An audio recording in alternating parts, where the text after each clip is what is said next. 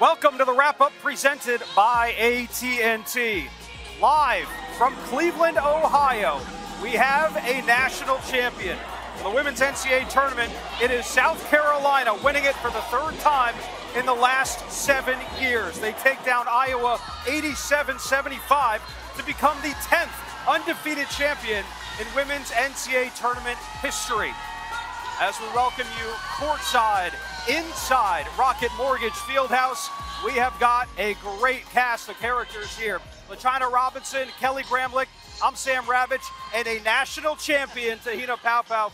I got to start with this, Te-Hina. When you transferred over from Oregon, I got to imagine this is what you envisioned. How does it feel now that you're living it out? Oh man, it's such a great blessing to be part of. I'm so happy to be here. The emotions haven't sunk in yet, but there's a lot of tears of happiness going around. Well, your performance was spectacular. 14 points in the national championship game. What was the key to your success out there today? Doing what I needed to do. Doing what my teammates needed me to do, and that's to shoot the ball, and that's what I did today. And man, I love my teammates. They have confidence in me and they trust me, so I had to knock it down for them. Te-Hina, speaking of that, I mean, this team, it feels like everyone buys into their roles. Everybody wants the collective to succeed. What did you learn about this culture when you first showed up that makes this program so successful? You know, we had to adjust to each other a little bit. It hasn't always been like this, but when it feels like this, we want to do it every day. And just to buy into the culture that Coach Staley, did, it's something that everyone wants to buy into. And she teaches discipline and locking in, and that's what we did. And we're just really happy to cap off a perfect season. Your teammate, Raven Johnson, said up on the stage there, revenge tour over, which I think is the perfect way to kind of put this into context. But, I mean, you go from your coach to your players on your team. It just feels like everybody was moving towards the same goal the entire season. Take us back to the summer when you guys all started this journey, and now you get to experience it together. But let's start back there and what it started out like. Man, if you would have told us that we would be undefeated and winning national championship, I wouldn't have believed you. It was a lot of work we had to do. We had to grow a lot. We had to grow up a lot as a team and as individuals. And I'm just super proud of our team for, coming together and having the main goal, and that was to win a national championship, and now we're a national champion. Watching the first half of this game, I'll tell you, my mother called me on the phone and said, I'm not worried. You guys were down. She said, Dawn's going to get them together. And honestly, all season long, whenever you guys have gotten in trouble, teams have come back after making big runs. You just have this composure about this team. What happens in the second half to the Gamecocks that you're always able to come out on top? Man, we know that we're a third quarter team. We can be down 1, down 10, but coming on the third quarter, we can definitely push it on them. And, our depth also speaks to that. And just being able to tire these opponents out, that's what happened this year, and you just capped off a perfect season. Yeah, you did. The three-point line was huge for you guys. You knocked down 8 threes, you shot it really well. And this team, the way they're able to put people away with that 3-ball, did you feel like this team could be that good from 3 when you go back? I know you were, but going back to the summer, did you feel like that could be a strength? Oh, absolutely. Everyone was in the gym. Everyone was in before practice. Everyone was after practice. Shout out to our coaching staff. They poured so much into our lives, and people don't realize that. But they've done so much for us, and we're so grateful for them. And, shout out to also my teammates. They put in the work, and it came to fruition today. Speaking of your teammates, we'll let you get out of here. I know you want to celebrate really soon. Your freshmen came up huge for you guys, the young players. MiLaysia Fulwiley, of course, and Tessa Johnson hit some huge shots. Talk about them and maybe talk about the future of this South Carolina program. Yeah, no, we call them the rookies. The freshies came in, now we call them the rookies. But for them to step up so big on a big stage and a big platform, what they did, it's amazing. I knew that their confidence was going to, come to fruition, and that's what it did today. They did their best, and man, they did so much for us, and I'm just really happy to see what their future holds. Last one for you. I know you're going to go back to the locker room and celebrate. I'm sure you're going to look at your phone and see a bunch of texts and calls. Who's going to be your first call or text message? My family. They've been throughout my journey, my whole journey here. They've been loving every part of it, and I'm just really excited to talk to my dad as well. I know he's very emotional. Shout out to Dad and Mom, love you all, but I'm just really happy to be here and happy to celebrate. Congratulations, and go celebrate with your team. Yes, thank you guys. Congratulations. I'll take this from you. Thank you so much. Appreciate it, yeah. That's an A. That's a good picture. So, excellent stuff from Te-Hina PaoPao. We really appreciate her joining us after South Carolina wins the national title 87-75. PaoPao had 14 points. Cardoso had 15. Chloe Kitts came up huge for this team with 11 points as well. I don't know. I mean, this was a really well-played game between both sides, but your early reactions to what this means as a legacy for South Carolina. Well, LaChina has to start because LaChina absolutely called this. You so did, go ahead. You did, LaChina. Go ahead. No, I mean, South Carolina did what they've done to teams all season long, is wore them down with so much depth, with their rebounding ability. I think rebounding is 51-29, so they were on the boards. And look at how well they shot the three. 42%, yeah. 8 for 19. That's Iowa's mark, right? That's what they're known for. And so there was just so many aspects of the game that South Carolina dominated. And I'll be honest, Iowa had me concerned in the first few minutes of the game, the first quarter. You know, my prediction was in trouble because Caitlin Clark and company came out ready to go. But over time, the depth of South Carolina, all the different ways they can hurt you. And I go back to the freshmen because pregame, I said MiLaysia Fulwiley was going to be a calming factor. And when she came into the game, they really started to relax. Tessa Johnson with her 19 points. I mean, that's not easy to do as a freshman on this big stage. It's amazing what they did, right? It just seemed like they played with no fear. All of these people in here, 20,000 people and millions watching at home, and those two freshmen came up so big for them. Well, it's because those freshmen they don't have to play well every single night, right? They have so much depth that they know that they can just come in there and provide a spark, do what they do well. And then Tessa Johnson was just phenomenal. And the three-point line was huge. This South Carolina team, that's why I asked PaoPao that, from last year to this year. I mean, night and day. And Iowa didn't shoot it that well, but last year that probably would have been enough. This year it's not with how South Carolina shot the ball. And the rebounding, I mean, we talked about it. We said you just kind of have to hold your own. And towards the end, as Iowa got worn down, the O boards were huge. Cardoso, I mean, that rebounding. South Carolina, to me, is the best rebounding program. I know you're talking about Maryland, but they're just phenomenal when it comes to the boards. 18 offensive rebounds for South Carolina compared to 7 on the other side for Iowa. I do want to talk about Iowa here and Caitlin Clark. We'll talk a lot more about South Carolina as our show goes on. But even Dawn Staley, as she's accepting the trophy, makes a statement to say that Caitlin Clark has grown the game of women's basketball. I thought that was a really important message to share, not only the South Carolina fans, the Iowa fans, and the basketball world at large. What did you take of that? Yeah, Dawn said she's one of the GOATs of our game, but that's who Dawn Staley is, pure class. But she's absolutely right. Caitlin has completely changed the landscape for women's basketball, not even just in terms of its popularity, but even the way she plays the game. Now little girls and boys are at home trying to hit the logo three. Yes, we got Steph Curry, but now we got a Steph Curry on the women's side. But, you know, when you look at Caitlin's performance today, Kelly and I agreed she would have to hit the 35-point mark. Fell just short of that at 30. I thought she had to expend a lot of energy in the first half. And again, South Carolina, the way they can wear you down defensively, I just thought in the second half, Iowa just did not have enough. I agree, LaChina. And first thing about Dawn Staley, I mean, Dawn Staley is just the perfect face of women's basketball. The way she handles everything, but I thought that was so classy. I thought there were a lot of coaches that wouldn't have done that, and it just shows her understanding of the moment and just the bigger picture and what Caitlin has done. The rating for this game is probably going to be crazy. Now, obviously, South Carolina played a big role in that as well, and their dynasty that they're building. But the first 5 minutes, LaChina, they didn't really face guard her. And I'm thinking, what's going on? I was surprised. And then the media timeout hit. Dawn adjusted, and really Caitlin had 18 in the first quarter and then 12 in the rest of the game. Struggled a bit.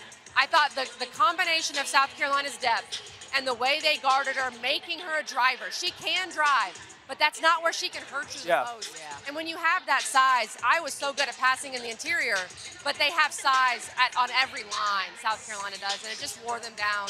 But overall, a great game plan defensively from Carolina. 30 points, 8 rebounds, 5 assists for Caitlin Clark. And you did say off night, right? You did say 35. It wasn't quite there, but they started with Bree Hall on her, and Ravech Johnson, I thought there was a crucial play at the end of that second quarter.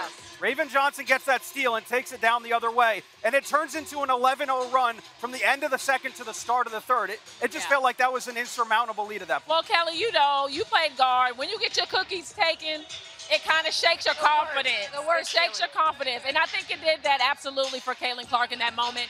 And it just signals to the other South Carolina Gamecocks, like, we need to press up. Don't be afraid of Caitlin Clark. And after that, things really changed. Yeah. And the difference, too, Sam, Raven Johnson, I thought, did a great job defensively. She was 1 for 10 from the floor, but it didn't matter because she impacted the game so much defensively. When you look at a UConn, they needed Nika Mule to score, and she was pretty tired. South Carolina didn't need that. They have so many other options that Raven Johnson could really lock in on guarding Clark. Let's turn the conversation over to Kamilla Cardoso, who was just named the most outstanding player here in the national championship game. She finished with 15 points, 17 rebounds, and also a couple of assists. She did play in the fourth quarter of this game. They needed her to play in the fourth quarter of this game, but your overall impression of what she did, not only tonight, but also on Friday night. I mean, she was a key for this team. She's an immovable force. Yeah. Like, you cannot get her out of the paint. And, you know, she just does a really good job of anticipating rebounds. She's active, and even though most big girls at 6'7", can't move and rebound out of their area, she actually can. She's got good mobility. She'll fight for position. And even when she doesn't get the rebound, she is causing the defense to have to focus on her so much that her teammates get in on the action. No one else had 6'7" in this game. No one else had what I think is a lottery pick in the WNBA draft. Well, Caitlin on the other side, but other than Caitlin Clark, she was the most dominant player in college basketball this year.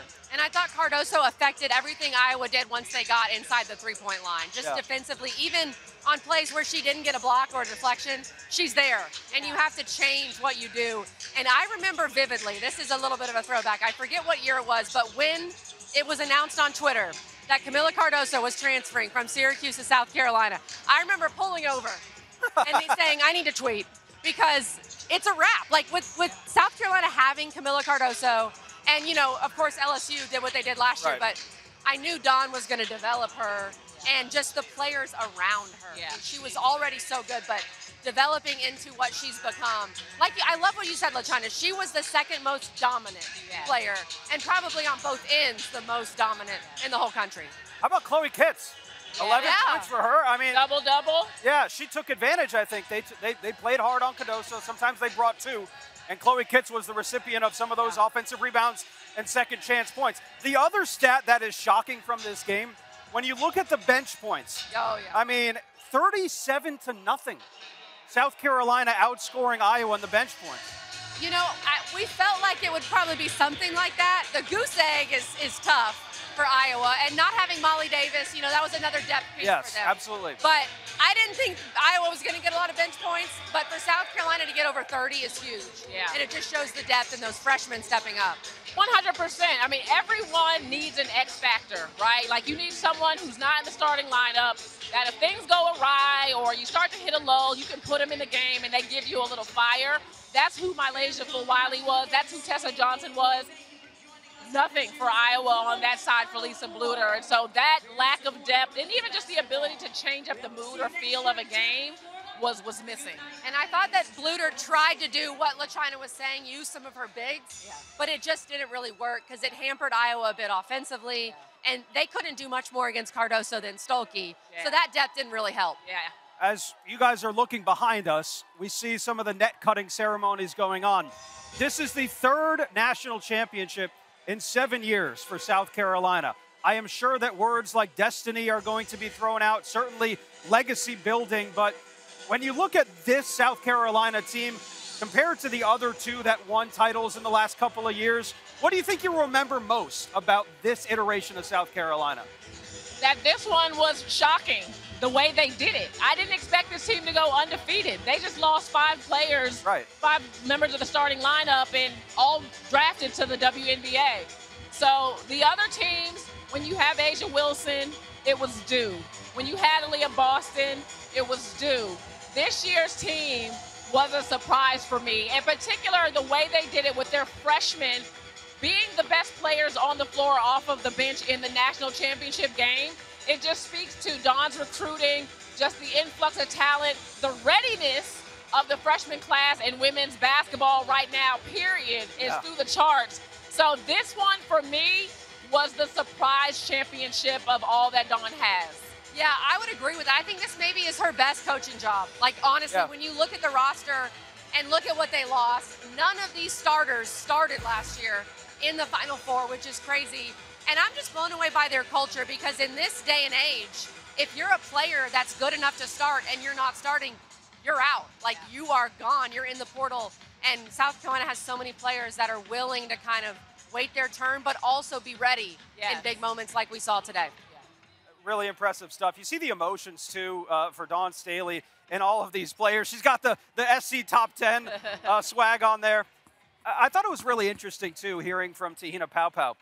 Even she admitted that she couldn't have imagined this when everybody got together and all the new players, the new faces came in. I just thought that was interesting. Like, a player of her caliber coming into a new program, and they do have so much talent, but even she couldn't have imagined what would have happened today. Yeah, I mean, it speaks to the player development that there is in South Carolina, and I know Kelly talked about this, just like everyone getting better, whether you needed to hit shots, if you're Raven Johnson, or you needed to get stronger and more powerful on the inside if you're Camila Cardoso.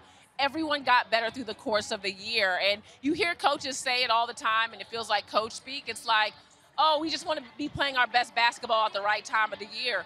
Well, South Carolina's time of the year was all year. Like, they are undefeated, and there were some lulls in there, here and there. But once they started to click and understand what everyone's role was and what the expectations were, that's what you call culture. Right? That you come in there to win. You may not see how it's going to happen when you come in the door, but by the time you leave, you've got a championship trophy. Right, for sure. And I think with this team, you know, we talk about the surprise. The talent on this team is unbelievable. The recruiting that Dawn Staley has done, and where everyone can truly shine in their role is impressive. I mean, I think what's scary is you lose Cardoso, right? Right.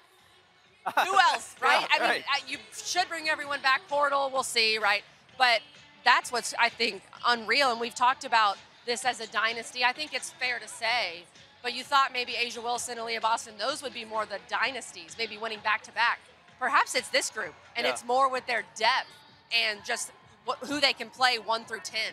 Yeah. It was crazy. Iowa's shooting it like north of 60% from 3 in the first half, and yet they still go into the break down 3.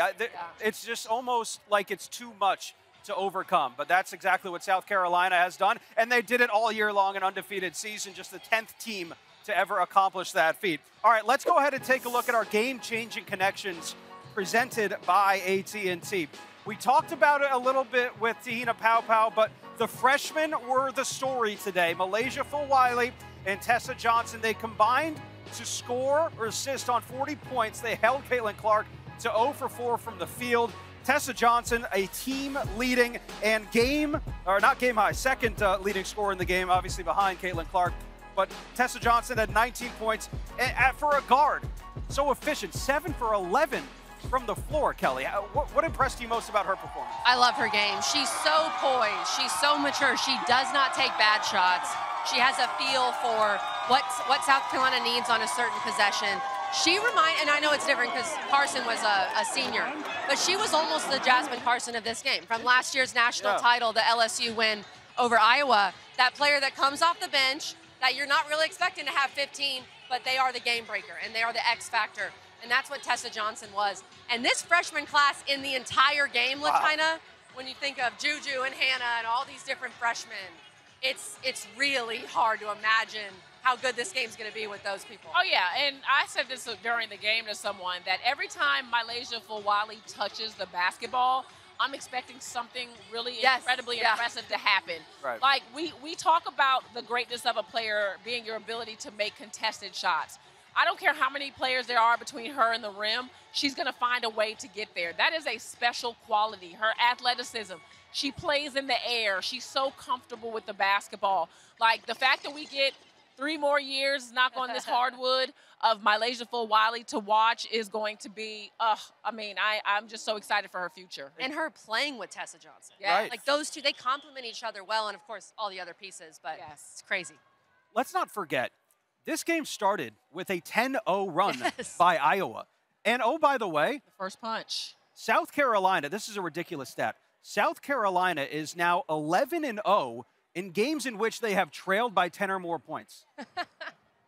It's well, is that this season? It's the longest streak in Division Well, there's got to be an O. Yes, yeah, that makes sense. right. But that is crazy that they have trailed by 10 or more that many times in an undefeated season. Yeah. It really, I think, trickles down to Dawn. And you mentioned this thing earlier, how she just doesn't panic. Yeah. And even that 10, I would have called a timeout earlier, but that's why I'm not a Hall of Fame coach, because Right. she trusts her team and she has enough vets where they feel like they can weather the storm. And you asked what's the difference between the other championships and this one. She was panicking in those last two. Really? Yes, absolutely. Like, I think, and when I say panicking, meaning she was going to call a timeout. She wasn't going to let them play through their Clark's final collegiate game. She will be going on to the next level very soon, very likely the #1 overall pick in the upcoming WNBA draft.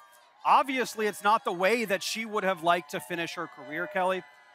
But again, I go back to what Dawn said, and I don't think anybody could have said it better for what she meant to the game. To me, she is the GOAT. And I think everyone's going to have their own opinion about it. But for what she meant to the game, not only what she did on the floor, you walk around this building today, all of the young women, the young girls who are watching. And young boys. And young boys. and grown men. Yeah, and grown everybody, women. Grandmas. And it still was a home crowd for Iowa today. It was. I mean, what do you think you'll remember about Caitlin Clark? And what will you miss most about watching her? Gosh, I just think she changed the game. We've never seen anything like her, and that's not hyperbole. We have not seen a women's basketball player like her. I think I'm willing to say she's the greatest offensive player of all time, kind of what we were saying before the game. You know, there are a few things she could have done tonight that maybe could have taken Iowa over the top. To say that in a game where you have 30 is just crazy. She's changed how we talk about what a good game is. Like, that's her impact. Yeah. She almost had a triple-double against UConn, and we were saying, maybe not her best. It's unbelievable what she's done. I'm so excited. I know LaChina's going to have a front row seat to watch her in the W. It's going to be phenomenal. But also just the impact, as Dawn Staley said, the numbers that we are seeing, the casual fans. My father-in-law, who never watched women's basketball, and subscribe to different places so he could watch Caitlin Clark. Like, that's the impact on the casual fans. Yeah, she's played the game in a way that we've never seen. Like, I have been covering women's basketball for well over 2 decades. And just the fearlessness she plays with. The fact that she went out on her own on a basketball court and decided that her go-to shot was going to be from the hash mark. That takes so much courage and fearlessness. And credit Lisa Bluter for allowing that to be her thing, right? She has brought tremendous popularity to our sport. She's so gracious in how she carries herself. She understands and respects the history of women's basketball. I mean, I could not have picked out a better face of our game right now in the college space than Caitlin Clark. She just has really brought in so many people. My stepmom was texting me at halftime, you know, talking about how Caitlin was just so fearless and how much she loves watching her play. And this woman, you know, she barely watches college. She watches a lot of W, same with what you were saying. But look at this audience. Yeah, it's like incredible. look, the viewership is going to be through the roof. Crazy. We're talking about millions of people watching women's basketball, and Caitlin Clark has a lot to do with this instant growth. Yeah, and again, she will continue on playing. We're talking about it like she's not going to keep playing basketball. She will go on to the next level and continue to, I'm sure, fill up arenas left and right. Just back to South Carolina. We're going to wrap up our show in just a little bit as the Nets have been cut down. South Carolina winning the national title over Iowa here in Cleveland, Ohio, Kelly.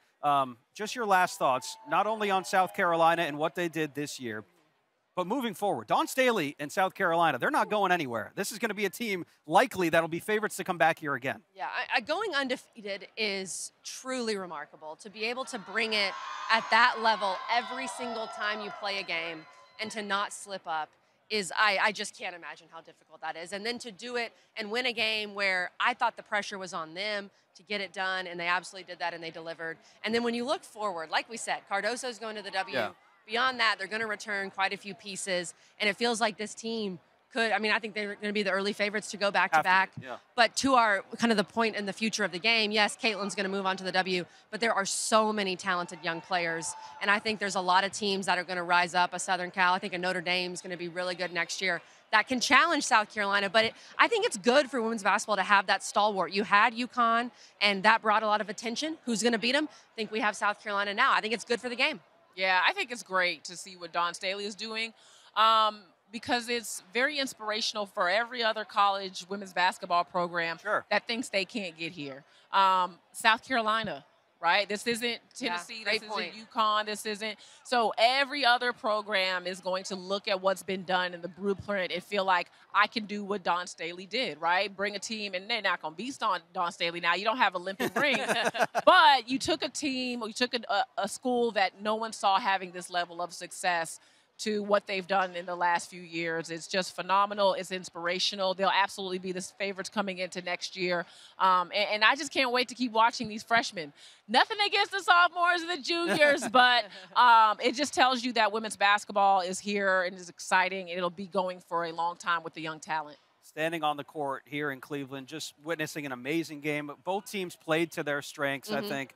You know, with Iowa making their threes, South Carolina rebounding, pounding the paint. When you look forward to next year, we keep talking about growing the game and pushing the game forward.